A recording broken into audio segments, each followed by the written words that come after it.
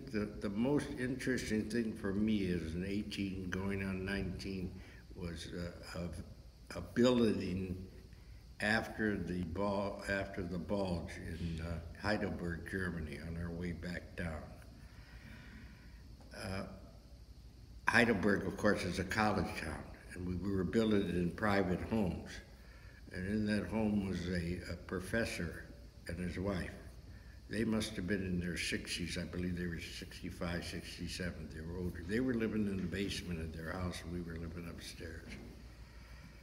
But he was a political science professor, very interesting. Both of them spoke and wrote English fluently, and German, and a little bit of other language, Russian too, they spoke. So you got acquainted with them.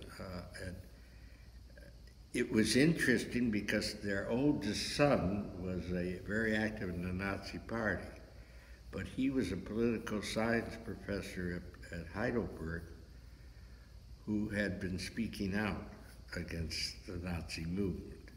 So he was confined to his home as a result of his son. And he had a lot of papers and a lot of documents there.